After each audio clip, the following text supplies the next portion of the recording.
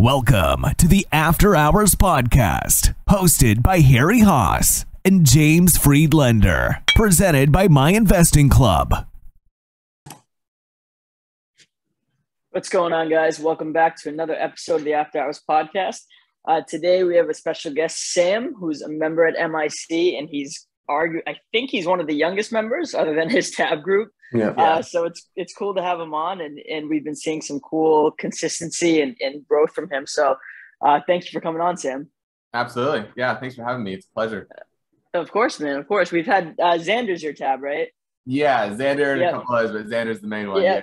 So we had Xander on a previous episode, so if you haven't checked that one out. But I guess we'll get into it. So I guess, Sam, how did you kind of get into this? How did you start trading, and how did you kind of get into MIC eventually? Yeah, so trading it was really random for me. I've always been very entrepreneurial. So I've always been interested in investing in the stock market. Like as soon as I turned 18, I had opened up a Roth IRA, like all that type of stuff. But I was at my job one day, and I paint houses, and I was just sitting there, and I got on the job. And I was like, all right, I want to do something good with my time. So I literally went on Apple Podcasts and I searched in the word stocks. That's all I searched in, just to find some podcast. And of course, Tim Sykes pulled up, right? Yeah. And, that's the name that comes up with everything. So everybody. I watched one video or one podcast on just day trading penny stocks. And within 2 weeks, I never looked back. And that was in late January of 2021. So it's been almost you're 18. Yeah. So I was 18. Yeah, I was 18. So I was in Tim's room for about 4 months, something like that. And I really respect him. I was very thankful for that time there. He's really good at keeping you motivated, keeping you kind of in the good things. But after a while, I just realized that I wasn't really learning a process that I could come to the market and trade with every day. It's a really classic story. You know, I just didn't have a process that I felt like I could repeat every single day. And that's when Xander and we just started hearing about MIC and the Be the Trader podcast. And do you guys know each other in real life, or did you guys meet? No, we met each other on Twitter through some of Tim's comments. Oh shit. Yeah, and we just realized we were both young and we were both working like every single day, all day. And so I love that, dude. I love that. I didn't know that. Yeah, so he was the one who first reached out, and then we just started talking, and then we formed this Next Gen Traders group, which is like 7 of us now. So, dude, that's sick. I love it. Yeah. So we just heard about MIC, and we decided to give it 1 month just to try, because we were doing OTCs on the long side before MIC, and they were like, "All right, we'll do it 1 month. We don't want to mess up what we've done. We'll just give it 1 month, and we'll see how it feels. We'll watch some videos." It was about a week, and we were no longer watching the OTC market. Like 1 week, and we were nothing but MIC videos, listed market, and have not. Were you having success before that? Like, were you finding some like short-term success with OTCs, or was it just? I know that market's tough. Like, I never personally got into it. I just skipped that whole phase. Like, I found small caps first. Yeah. And I know like guys like Jack, and like there's some amazing OTC traders out there. Right. But were you finding success with that? And like, how was that going? Yeah, not really. Statistically, we weren't. And to be fair, when we were really kind of getting our groove with it, the market shifted and it wasn't very good for the OTC market. So I don't want to piss on it too much, but we weren't really finding that much consistency. My first trade ever was a first green day swing, and I made like $150. And then my second trade, I lost like $300, and it scared the crap out of me. And then it was just like 2 wins or 2 losses and 1 win, and then 3 losses and 1 win. So it was definitely not consistency. Yeah. Yeah. Okay. That makes sense. So then you found MIC, you guys were there. What did you like about it initially when you got in? Like, what was like the biggest difference between that and like previous rooms you've kind of seen, and like what kind of got you? Because you're still here and it's been obviously now over a year. So what kind of switched that for you? So it's really simple. The thing that hooked us initially was the education. With other videos that we'd seen, other DVDs we'd watched, it was repeating the same thing, very basic level. Half of the video was filled with going through Twitter. The other half of the video was talking about students. And so when we came to MIC and we started going through the videos, we're like, oh, we're actually learning something. We're actually learning, what does this mean? And what does that mean? And how to do this. And when you see this, respond this way, right? So it's like, we were actually getting real education. We could watch video after video and we were learning new stuff. That's cool. So that was, so yeah. So now, like, because where you're at now, like, you're starting to find some pretty good consistency. Like, I see you posting your charts a lot. I feel like you and Xander have really grown a lot, and I see it. So what kind of made that fundamental shift for you? Like, because it's I feel like that started, I don't want to say too recently, but it was in the past like couple months here. Yeah. What changed for you? What brought you to this point of like going from inconsistent, like not really having your niche and process to where you're at right now? Yeah, that's a good question. There's so many factors. It's hard to say this and this. I just read a blog post and it was about exploration and then exploitation. And it's about how to find consistency in your trading. I posted the blog yesterday. Cool. But they talk about how, like, for a while before a big breakthrough comes, you have to be exploring. You've got to try all these different variables and whatnot before you can exploit it and actually find consistency. And so I'd say the first couple months in MIC, that's what was happening. Like, we weren't really too consistent because we were really trying like everything, you know, all day faders. You're trying death lines, first resistance, VWAP rejections, VWAP reclaims. And we weren't really, you know, finding consistency with it through, you know, August and September. And then it was the 1st of October. I can remember this like without a doubt. It was the 1st of October and everything just started to click with us as far as the MIC process. And it sounds so simple, but it was just like, after a while, when you've been studying enough and you've been watching enough videos, you just look at a chart and you start to go, oh, wait, I heard this somewhere. Or, oh, wait, I know what this means. Or, okay, this, I'm supposed to respond this way, right? And so that clicked for us about at the beginning of October. And then all of a sudden, we just started to figure out what our edge was, which we're both a little bit different. But for me, it's outer lines, first resistance, or on really broken down charts when it's got to get really extended to get up to VWAP. I love shorting VWAP on those.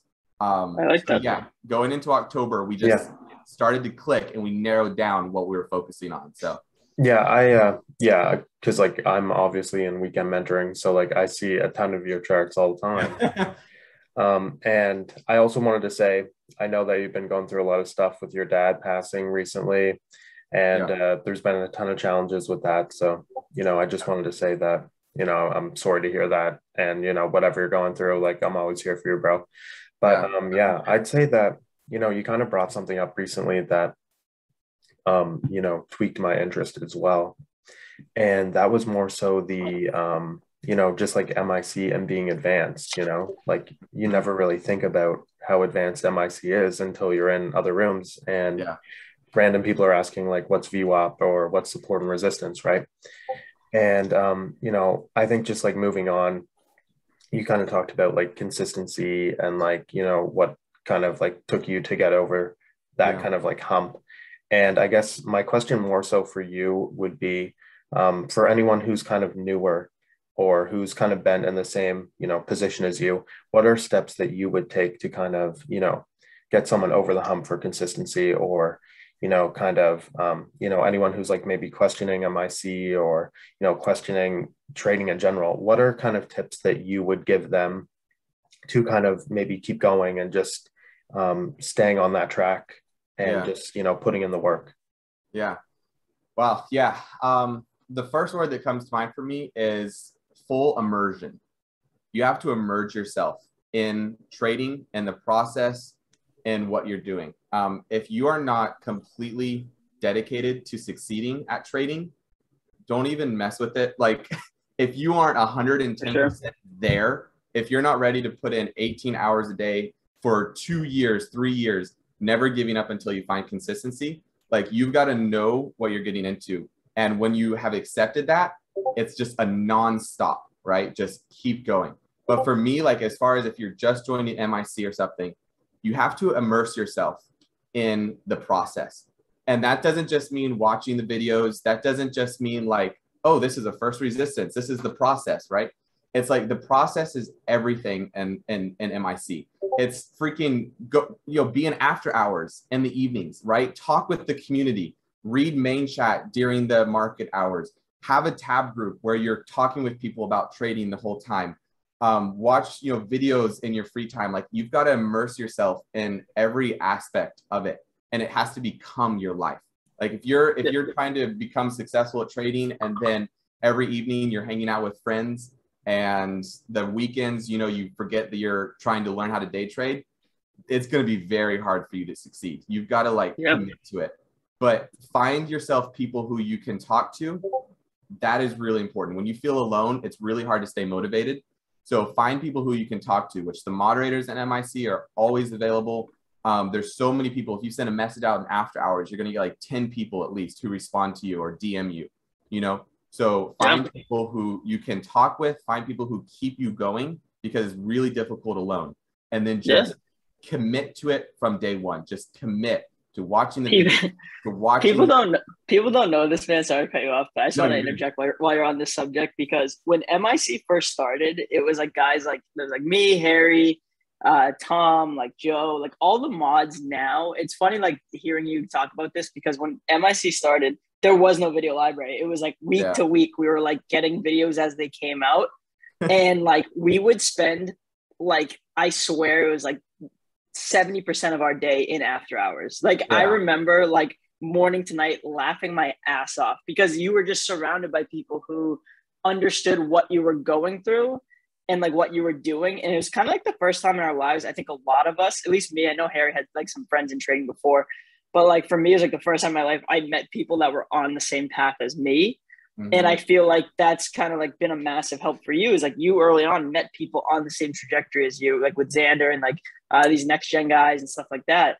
So how do you guys, like in your tab group, like how do you benefit each other? What do you guys do for each other? What has helped you guys push each other to where you're at right now?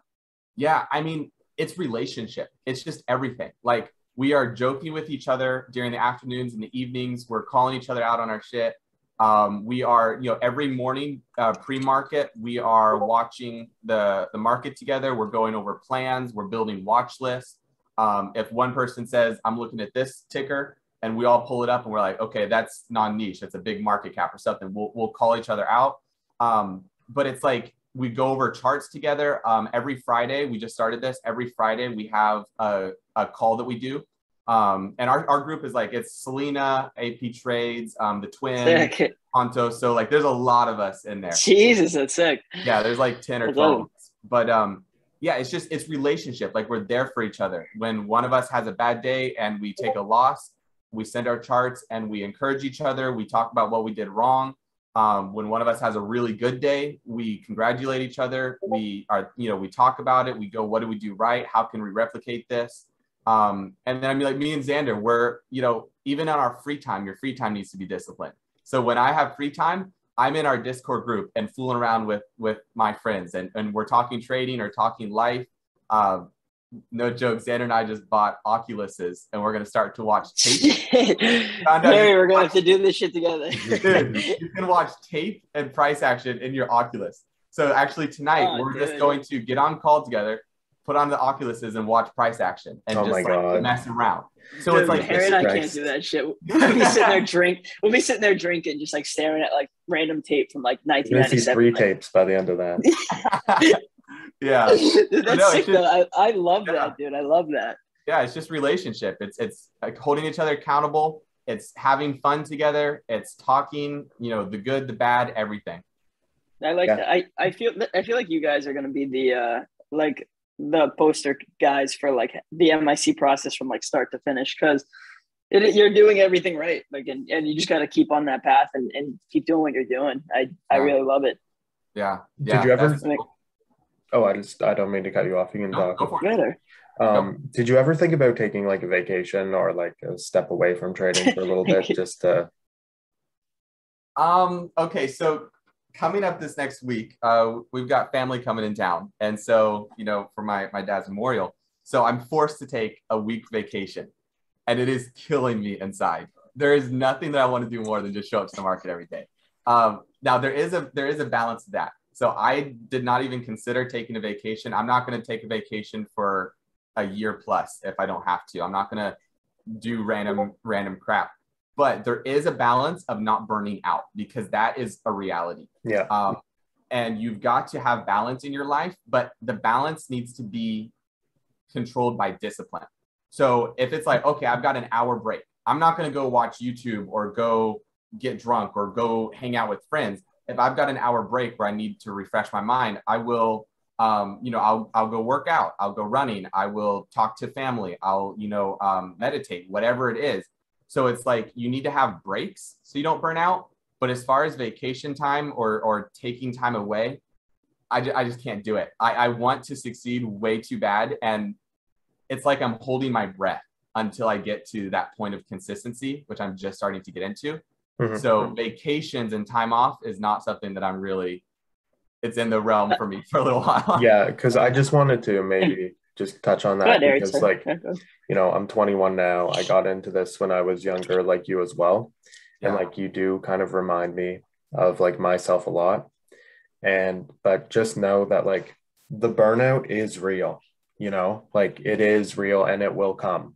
And like, you think that it won't, and you're like, oh, I'm unstoppable, right? You're young, but the burnout is really real, and it can, you don't understand until it kind of creeps up on you. So I would really recommend that you do kind of just try a little bit. Like, I know that you have the week coming up, but also that's some heavy stuff too, because like it's your dad's memorial. Like, it's not really the time off, you're still going to be working emotionally, like you're still going to be upset. And so, I would just say, just know that the burnout is real. And when you do feel it, don't keep pushing, immediately take a break and say, guys, like I'm feeling burnout. Because what I did is I just kept going through it and through it and through it and through it. Yeah. And then you get out on the other side of consistency, but you have a lot of other, either like personal problems or whatever that you've neglected for so long, that by the time you get out on the other side, it's like, where'd everyone go, and, you won't come out the same person on the other side as you started in this journey. It's impossible. But, I would really recommend that you do, because James goes to, he went to New Hampshire last weekend. James is moving around too, if you can take time off in between, and don't look at it as it's holding you back, because my biggest pivots came from time off, where I had a lot of time to think and reflect on my own trading and mistakes I've made and things I've done. That's really helped me as well. So, just understand that, the burnout is real. It will come. You don't think it will, but it does.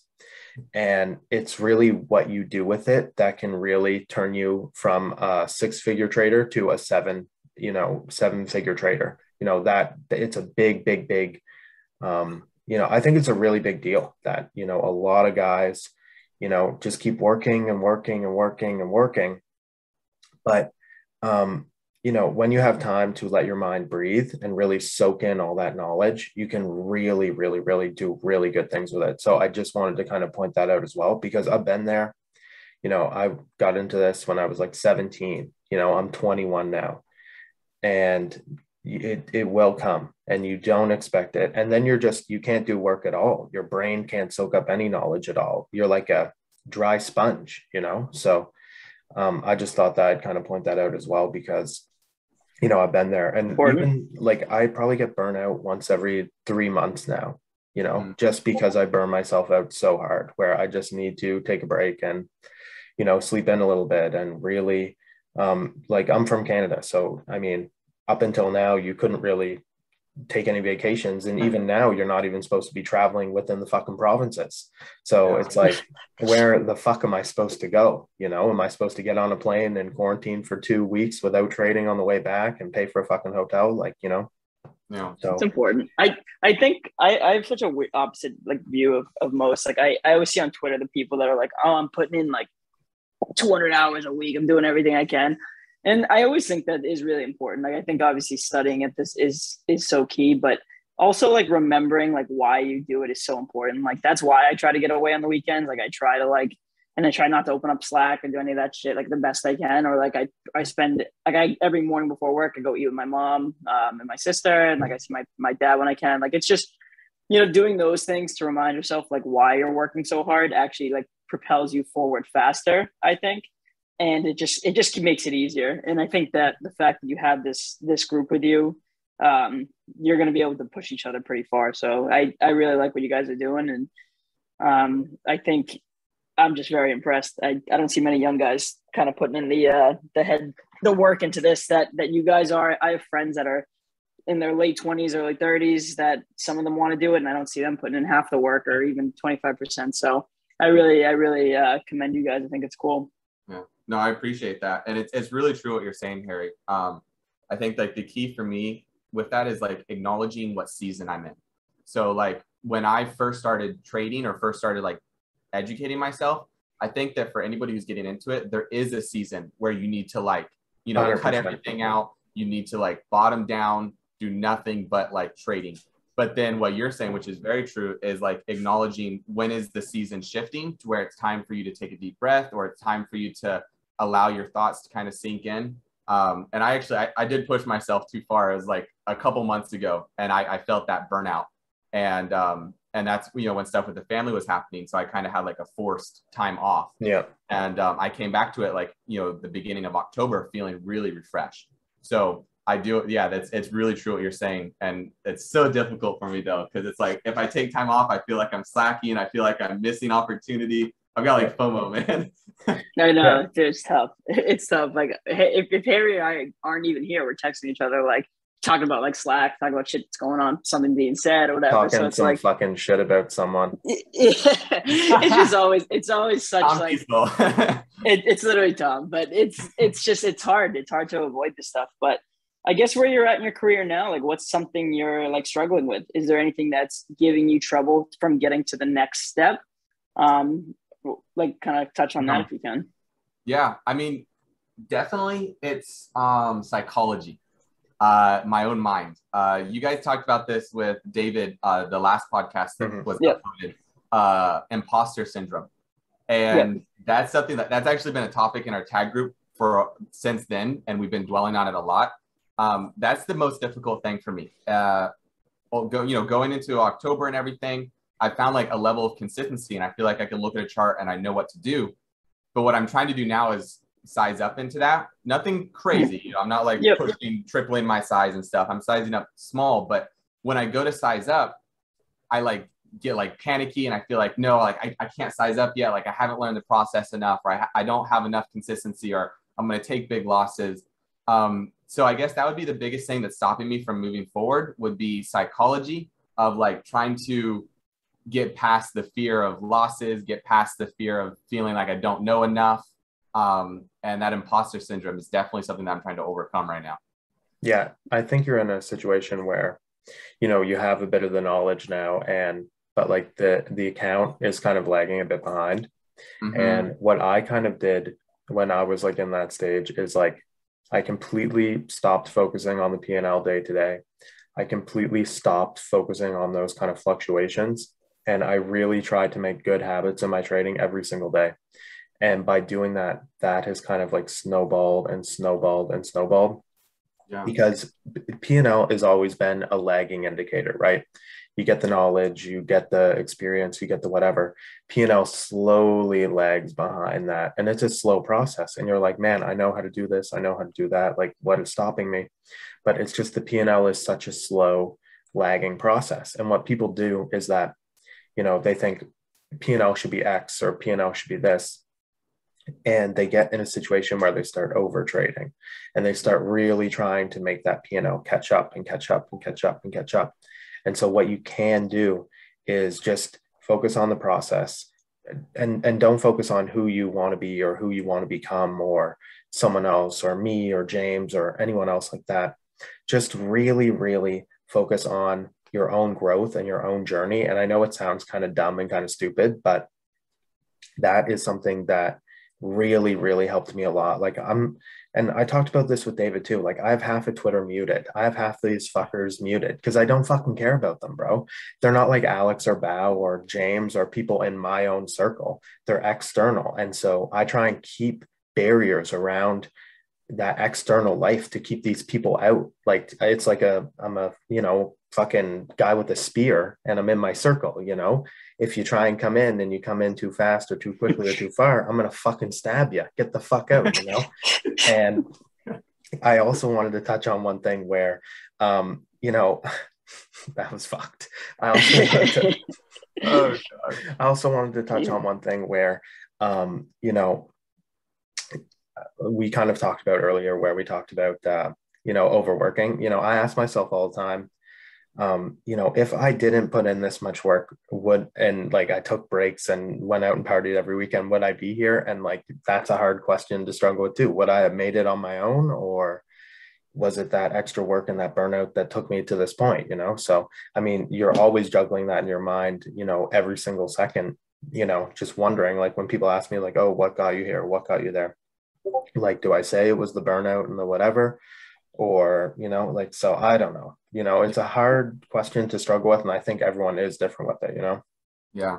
Yeah. Stuff. I think with the imposter stuff, well, first of all, the last week I took Harry's advice and I just unfollowed on Twitter. Like it wasn't even more so some people, but it was more so like I unfollowed like anyone who was arrogant, like just like talked about trading like they were like a godsend, and I got rid of those people. I got rid of the negative kind of like news feeds too, like anything that I could look at and like bother me and like give me kind of like a weird mental psychological state in the morning and even at night. And I got rid of it, and honest to God, I sleep better at night. I feel better. Like I just like am generally, I feel more positive. So that was like a really good piece of advice, and I really like that. And then as far as the imposter syndrome thing, I think everyone has that at some point. They're like, is this real life? And a good, like, this might be kind of off the path, so stay with me. But I was talking to one of my clients who's a heart surgeon, and I asked him this kind of question about the imposter syndrome because we were talking about trading actually, and I was saying how that's what it felt like. This was a while ago, and he was saying like, he's like, I went through all this work at school, I studied my ass off, like I put in the hours, I did this, so that by the time I got there, he's like, I didn't feel like an imposter. I just felt like I was getting kind of what I deserved and like what I earned because I put in so many hours and so much time that like, he's like, I just didn't have that. And I kind of took that into my trading. Like I have put in the work, and like, I know people who have put in the work, and like, so, and obviously it doesn't come right away sometimes, but when it does, it's kind of like, fuck yeah, like I'm here, I need to accept it. And then that's like a whole new mentality of like, all right, now I know what I'm doing and how to execute it. And then it's just doing what you're doing now. Just slowly sizing up, slowly growing. And yeah, I mean, I think you'll know if it's imposter syndrome if you have those like dumb fucking, I think people go on streaks of good luck where they win a couple times and then they blow up, but if you're someone who's like actually in that winning mentality and like your losses are controlled, your emotions are controlled, then it's like that imposter syndrome, I think, will slowly start to fade away naturally. And yeah. And like I said, you guys are killing it now. So it's like, just eventually you'll wake up one day. Like it hit me like not that long ago. I was just like, this is my life. Like, this is my job. I have a fucking ATM machine in my house. And like, I just wake up, I roll over to my computer and like, this is what I do. It's not like a scared thing anymore. It's not like am I going to be successful with this? It's just like, this is it. Yeah. So that'll hit you at some point too.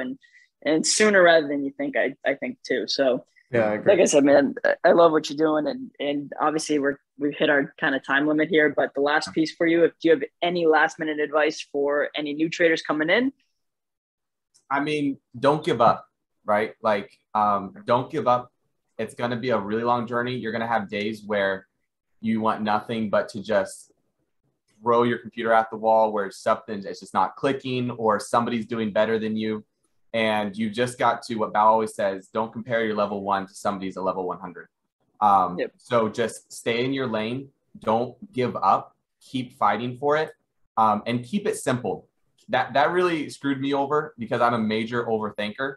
And specifically with the MIC process, it's so simple. Like there's so much to it, but it's so simple to learn. It's so simple to follow. You just have to get the process inside of yourself. and then it becomes like second nature, which is what I'm starting to feel, you know? So keep it simple. Don't overthink things. Don't try to rush it. Stay in your lane and just keep moving forward. Every single day, just do one thing to move forward, and surround yourself with people that promote that encourage you with that don't make you feel like you should be doing something you're not, that don't make you feel like you should be going all in, right? Like surround yourself with people that encourage you in the proper way to succeed in trading, and not in the wear Lambo mindset, right? Like you've got to find the right people to surround yourself with. I completely agree.